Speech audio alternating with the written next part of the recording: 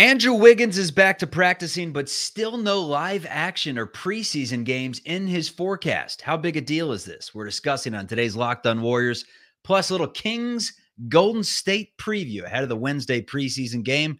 We got Matt George from Locked On Kings on today's show.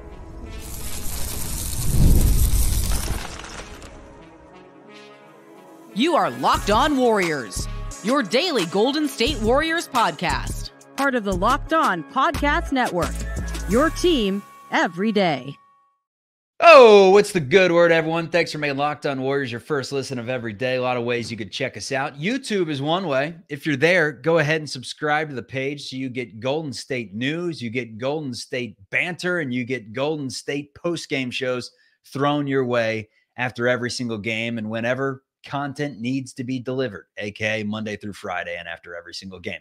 We're also available wherever you get your audio podcasts. You could take us on the go that way. Be sure to subscribe. Today's episode is sponsored by Gametime. Download the Gametime app, create an account, use code LOCKEDONNBA for $20 off your first purchase. We are part of the Locked On Podcast Network, your team every day. My name's Charlie Walter, formerly at 95.7 The Game in San Francisco. Covered the Warriors there. That is the flagship station for Golden State. Also covered the team for CBS News Bay Area, call letters KPIX. Saw them win a championship and covered the team in 2021-2022. Andrew Wiggins was, aside from Steph Curry, the most important player on that team during the playoff run. There is no doubt about it. The Warriors would have not hoisted their fourth trophy in the previous 10 years had they not had Andrew Wiggins playing at the level he was playing in that game. Unfortunately, heading into the regular season, his status is somewhat, I don't know if the word is murky. We're going to discuss that on today's show. Also, Moses Moody, he wants his money. Is he going to have the opportunity to show what he can do and show why he deserves the cash? He did look very good in his first preseason game, but we're breaking that down and answering those questions. Also, the Sacramento Kings host the Golden State Warriors at Golden One Center on Wednesday. That is the 9th of October. We will preview that game with Matt George from Locked On Kings. But let's start with the big news. That's Andrew Wiggins, because he's back to practicing after missing all of camp. But when I hear back to practicing, I want the caveat there. And the caveat was no live action. Steve Kerr said that Wiggins came back from summer in great shape, does not expect this injury to set him back too much. And he said Wiggins is still on track to be ready for the start of the regular season. Let me repeat that. Wiggins is still on track to being ready for the start of the regular season. Hold up. What? I mean, I get it. This is an undisclosed illness.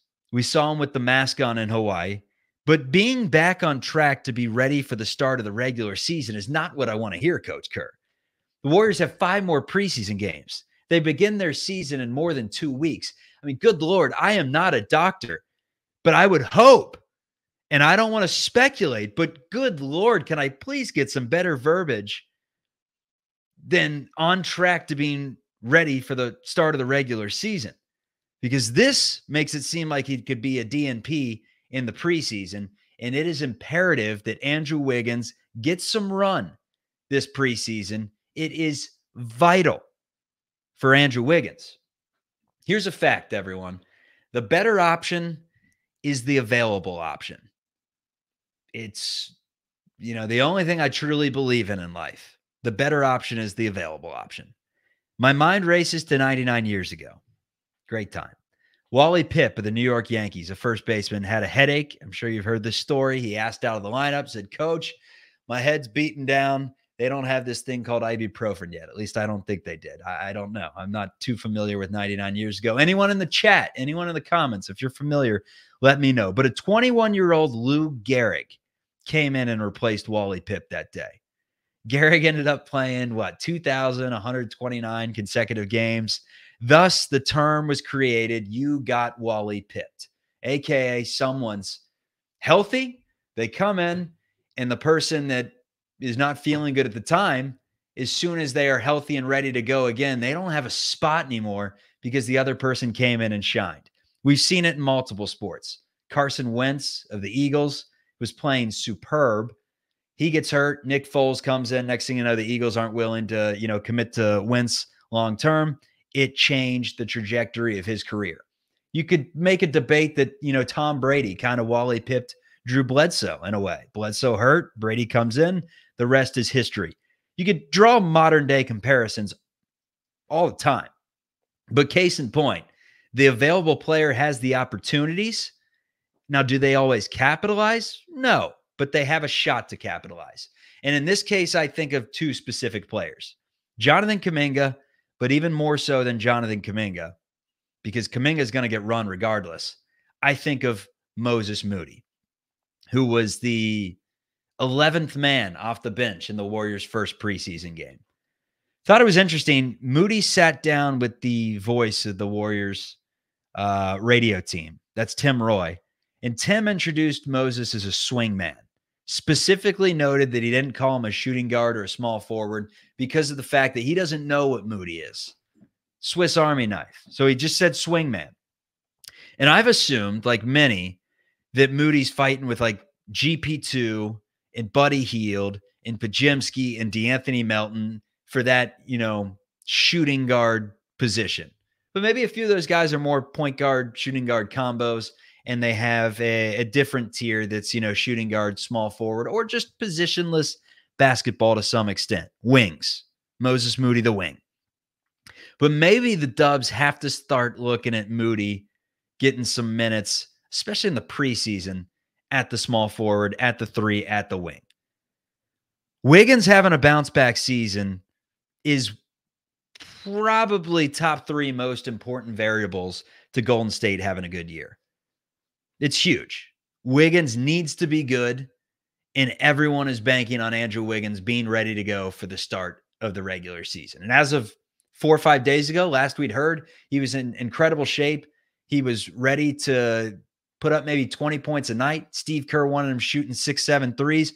Now all of a sudden I'm hearing, undisclosed illness. I'm hearing he's not good to go for live action. And look, there's a good chance that Andrew Wiggins only misses 1 or 2 more preseason games. Like we all originally thought this wasn't going to be anything serious, but you hear the term, or I guess the quote, on track to being ready to go for the start of the regular season. And it makes you wonder. But as of right now, he's currently unable to go.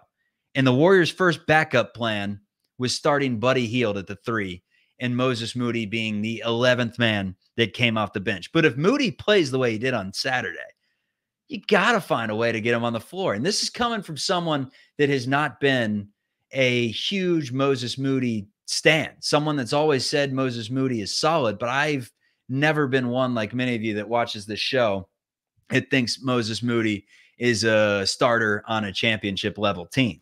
But what he did on Saturday, I want to see more of it. I want to be proved wrong. I'm transparent. I love being proved wrong. What I did see was 12 points in 13 minutes, a couple threes. Moody's plus 14 was a game high. He had 3 offensive rebounds, 2 steals, a block. He played for a championship caliber team, a team that won the championship in the Western Conference Finals in 21-22. After one of those games in Dallas, the question to Kerr was, hey, why'd you trust Moody in this situation? He was getting serious minutes in the Western Conference Finals. And Kerr's answer was, we trust Moses. We think that he's polished beyond his years. He's going to make the right plays. And in a big situation like that, age is just a number. We felt confident with him in there. And boy, that things changed a little bit over the last few years, to say the least. Kerr said this about Moses Moody's growth. He's a really good shooter, and he's at the point now in his career where he feels where the closeout is. I think early in his career, he was more hesitant, but the offense flows a lot smoother when he just catches and shoots. And I love when he's doing that, which he's been doing all week.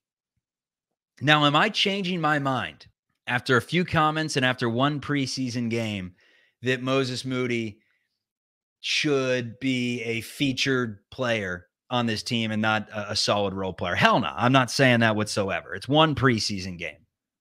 But I want to see him given a role that gives me clarity one way or the other If he had such a good camp, then why was he the 11th man to enter the game with no Wiggins, mind you? I mean, Buddy Hield at this point is a 31-year-old journeyman. Effective?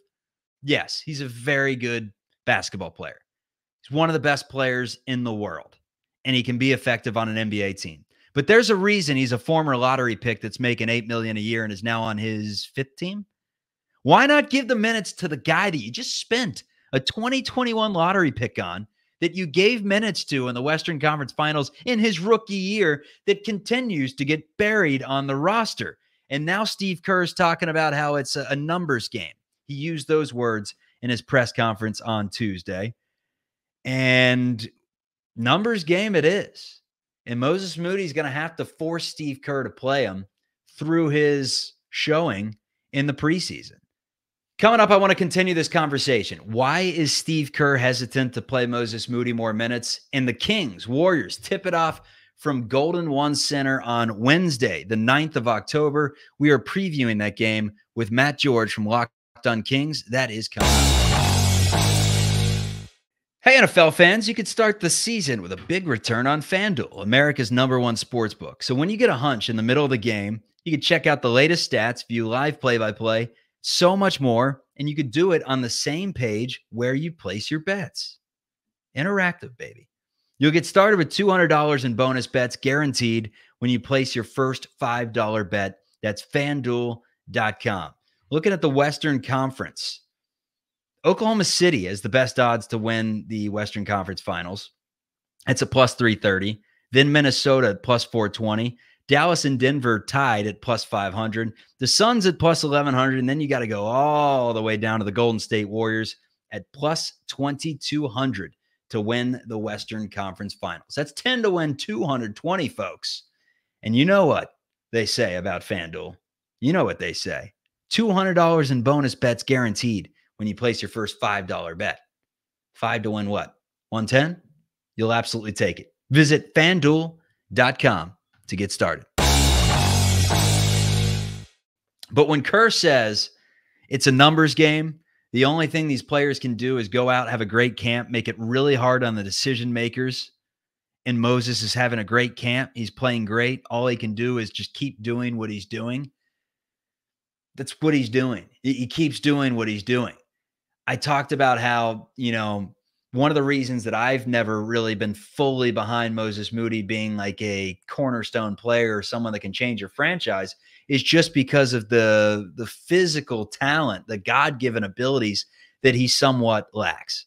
I mean, he's a big guard, got great size, good shooting motion, very good IQ, I would say, and just a good feel for the game. And in fact, intangibles were a word that was attached to Moses Moody and his draft scout. But another thing that was attached to him, words that were attached to him, aside from, instincts and high level of understanding the game, were lacks explosion, especially on his first step. He could do a little bit of everything, but he's not really great at anything, aside from maybe just playing basketball. We all knew those people growing up. Maybe he didn't have the most talent in the world. You looked at them, you watched them play, you saw their mechanics, you looked at the shot, you said, no, he's not the best player on the team. Then when the ball tipped off, he just had it. He was just a good player, knew how to play the game, and could score. It's kind of what Moses Moody's been. In the last game he played against the Kings, he was the second leading scorer with 16 points. He had the best plus minus. This is the last real game he saw last season and the most important game of the season for the Golden State Warriors. And granted, they got shellacked, but not because of Moses Moody. He played well. He backs that up with his first preseason game after a camp where all reports say he has been phenomenal and plays great. And Steve Kerr still won't commit. He just says, he's got to keep doing what he's doing. And maybe he won't be the 11th man. He'll be the 9th man. So it's tough to see. It's tough to see. And as someone that is not a firm believer that he is the next big thing, I will still stand with the Moses Moody stands out there and say, I want to see him play more, especially in the preseason. That's my take, and it's a simple one. So Andrew Wiggins, if he comes back and, is playing by next week, so be it. But if not, in this situation, if we don't see Wiggins for a minute and he misses the entire preseason and Moses Moody plays really well, Wally Pipp. Remember, a lot of people in the sporting world get Wally pipped. I saw a tweet after the game on Saturday. Warriors beat the Clippers after Lindy Waters hits the game-winning three as time expires, and found it pretty interesting. Everyone was fired up. Podziemski looked like the Warriors just won Game 7 of the NBA Finals on a walk-off three. You know, Kyle Anderson's running to the pack a little bit later, but he's fired up. And then at the very end of the shot, you see Moses Moody walk in. And granted, it's him from behind. So maybe he's smiling, yelling. Like, I don't want to speculate. I don't know. But the body language from behind, I mean, whoever says that, he had terrible body language from behind. He just didn't really look like he cared as much as the rest of the guys. And someone tweeted, quote tweeted, Moses walking to the celebration thinking, great. Lindy Waters, another guy coach can bury me behind. And I'm a firm believer of trusting coaches over the fans. They see these players a lot more than we do. So I would imagine that Steve Kerr has a reason that Moses Moody is not playing as much as the fans would like. You know, Chris from HR, respect him, but I trust Kerr, who played under Phil Jackson and Greg Popovich and has been a Hall of Fame level coach in the NBA. I trust him more than even the most diehard of NBA fans. I trust him more than the diehard NBA fans that even coached at the high school level or played at the collegiate level. But coaches can be wrong. Happens all the time. I mean, for God's sakes, what? Huggins from the Yankees back in the day. In the last few seasons, Moses Moody was buried behind a Hall of Famer. So you cannot complain there that Klay Thompson's getting more minutes than Moses Moody. Just seeing if, you know, when March rolled around, that maybe there'd be a little bit of a spark and that the Splash Brothers in that connection would return when the ball rolled out for the playoffs. It was not the case. Can't complain about the Warriors adding depth to the position. Dunleavy going out and signing DeAnthony Melton. They've loved Melton for a while. They've had him on their radar. So we'll see. It's going to be fascinating to see how it plays out. Andrew Wiggins, probably I'd say he's a pen or a Sharpie into the starting lineup, or at least the sixth man, the first man coming off the bench. It's hard to envision a world where, you know, Moses Moody, who was not in that second unit in preseason game number 1, instead it was Brandon Podziemski, Buddy Hield, Gary Payton II, Kyle Anderson, and Kevon Looney. If you're telling me that Gary Payton II is better than Moses Moody at this point, I don't know what to tell you. I mean, Payton, the defensive specialist, I get it. He has a role on this team, no doubt. But Moses Moody, to me, seems like a better player. So we will see if Moses Moody starts getting some of these minutes. All right, let's transition the conversation to Wednesday night's game at Golden One Center. That is home to the Beam, home to the Sacramento Kings in downtown Sacramento. It's October 9th, a Wednesday. The Warriors travel up to the state capitol and take on Sacramento. Here is Matt George of Locked On Kings to break down that game and give us his thoughts on how Kings fans are viewing the Warriors. If you're a big fan of going to live events, then the Gametime app takes all the guesswork out of planning your event. It's very easy, and we love easy. First of all, you get a panoramic seat view in the app before you buy, meaning don't just guess what your tickets look like based on some little chart that's, you know, from the 1990s. See it in real time, 360, panoramic, lowest price guarantee. If it's not, Gametime will credit you 110% of the difference. Also, your purchase is covered with the most flexible customer service policy in the ticketing industry. And my favorite feature of the app, tickets go down in price the closer you get to first pitch, to tip-off, to kickoff. So take the guesswork out of buying tickets with Gametime. Download the Gametime app, create an account, use code LOCKEDONNBA for $20 off your first purchase. Terms apply. Again, create an account, redeem code LOCKEDONNBA for $20 off. Download Gametime today. What time is it? Game time. All right, Matt George from Locked On Kings. You joined the program about halfway through, and I've been spending the entire show talking about Moses Moody and why he deserves minutes in some position, whether it's the 2, whether it's the 3. Find a way to play the guy. One of the guys that's ahead of him in the depth chart as of right now, started in his first game, is Buddy Hield, a former Sacramento King. You being the host of Locked On Kings has seen a lot of, most likely more than really anyone listening to this program. So I want your take on me saying that I want to see Moody probably get more minutes than Hield, and just overall on Buddy's game. Long term, I agree with you. I actually like Moses Moody a lot. I wanted the Sacramento Kings to try and make a play for Moses Moody, and when the Warriors ended up drafting him, I was not a happy camper. So I'm a Moody believer for sure. I think Moses Moody's a really good player, and certainly is more of a part of the Warriors' future than Buddy Hield is. Look, I am not the biggest fan of Buddy the basketball player. Buddy the human being, great guy, funny guy. I think fans are going to enjoy the sense of humor, enjoy the personality, and you are going to enjoy the availability. Buddy stays healthy and he plays. And that's a big deal for a Golden State Warriors squad that I know have dealt with some injuries and some off-court issues and things like that that have kept key players out. Buddy will play. He takes really good care of himself. He takes pride in that. He is a absolute hard worker. So there's no concerns with Buddy Hield in that sense at all. The issue with Buddy Hield, he is going to give you nights where the Chase Center is going to rock because he's on fire. And in that same game, it'll come down to the wire and he'll dribble the ball off his foot, or he'll throw the ball into the third row.